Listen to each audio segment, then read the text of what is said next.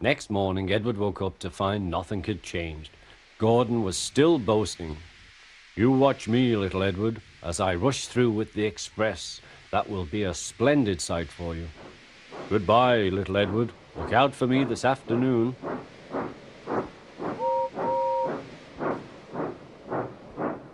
Edward went off to do some shunting. Edward liked shunting. It was fun playing with trucks. He would come up quietly and give them a push. Then he would stop and the silly trucks would go bump into each other. "Oh!" they cried. "Whatever is happening?"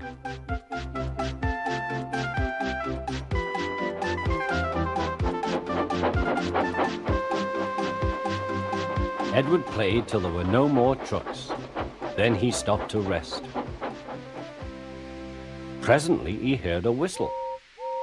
Gordon was very cross.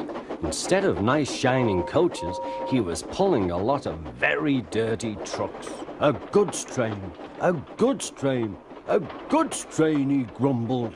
"The shame of it, the shame of it, oh, the shame of it."